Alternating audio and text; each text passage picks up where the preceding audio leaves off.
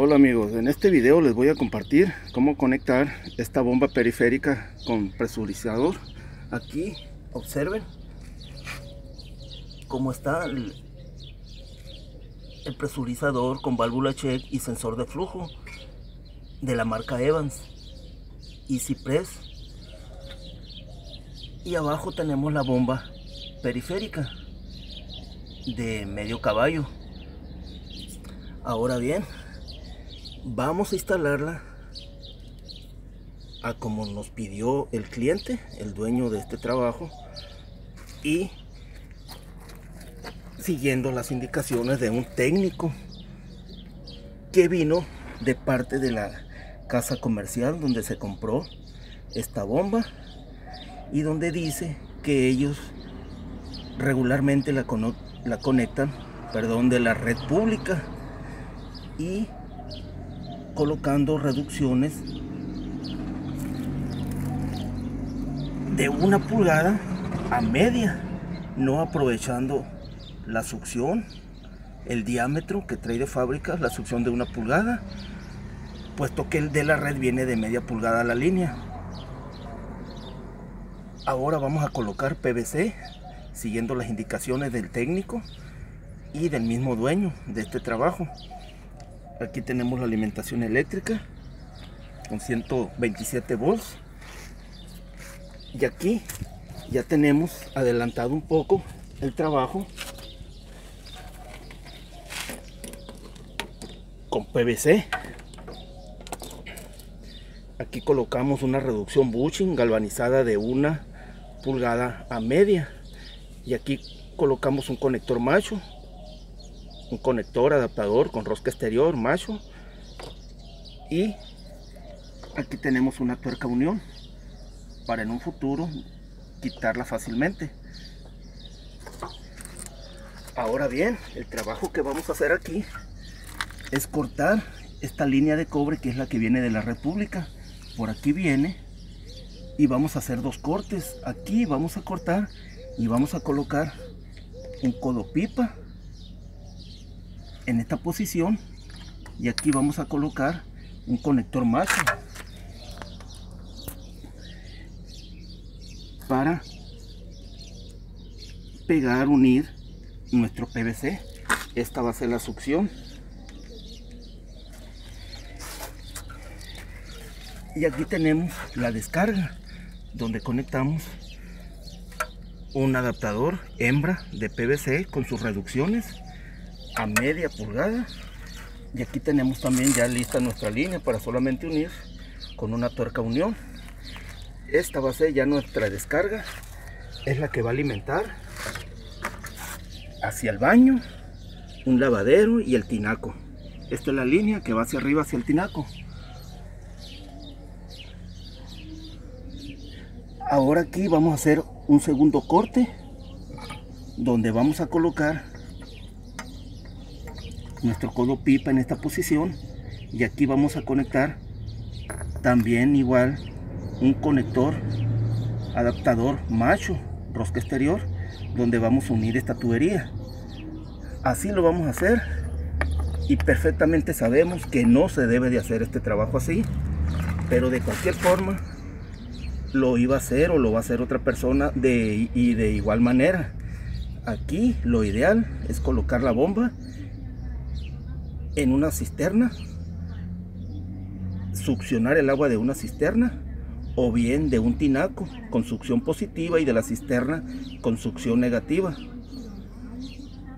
pero a sabiendas el cliente de lo que puede ocurrir, que hay mucha probabilidad de que se queme la bomba cuando no haya líquido en la red, o también de que también está prohibido colocar una bomba, pero aquí es una costumbre hacerlo así, y así lo vamos a hacer.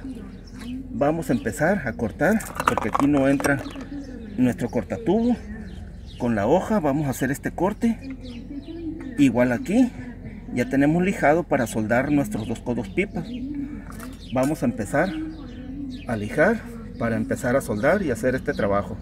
Vamos a cerrar nuestra llave de paso, que es la que viene de nuestro tinaco, para que no salga líquido. Ya cerramos la llave principal también, nuestra llave de paso, Y para sacar esta agua vamos a utilizar una manguerita de nivel, porque nos podemos acabar rollos de soldadura y jamás va a soldar con agua.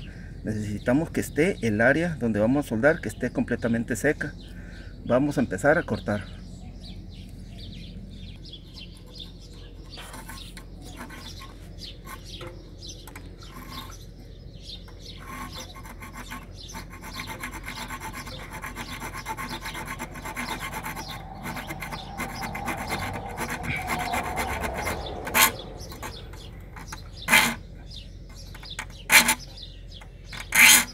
Aquí hemos hecho el primer corte.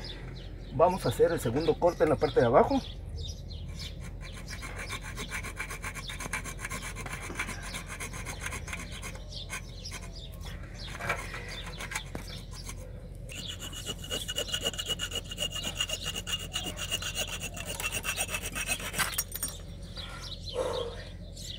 Aquí ya hemos cortado la línea, el pedazo de tubo. Vamos a tratar de sacar el agua.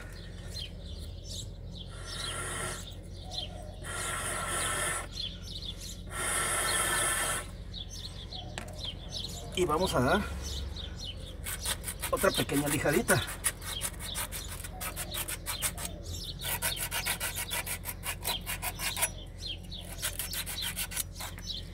Ahora simplemente hay que colocar pasta para colocar este codo pipa así, y este va a quedar así, donde vamos a unir los dos conectores machos, el de la succión y el de la descarga de nuestra bomba. Así van a quedar.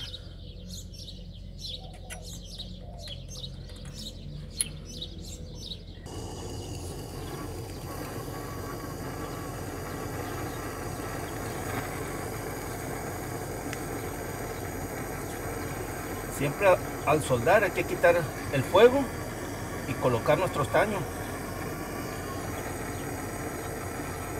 Aquí colocamos un pequeño alambre para sujetar el codo pipa y que no se nos caiga a la hora de estar soldando. Nunca hay que soldar con el fuego directo, hay que retirarlo y colocar el estaño.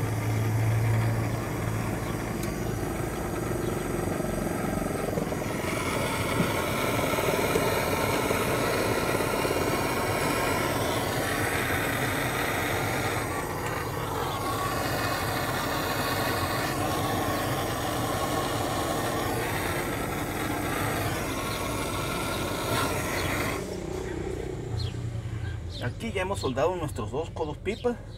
Vamos a dejar que enfríe por sí solo y después conectar nuestros adaptadores para finalmente ensamblar los tubos.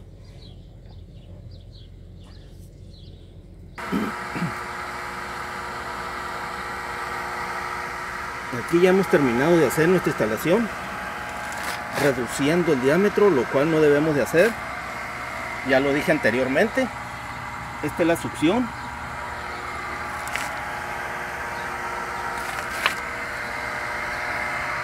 Y esta es la descarga.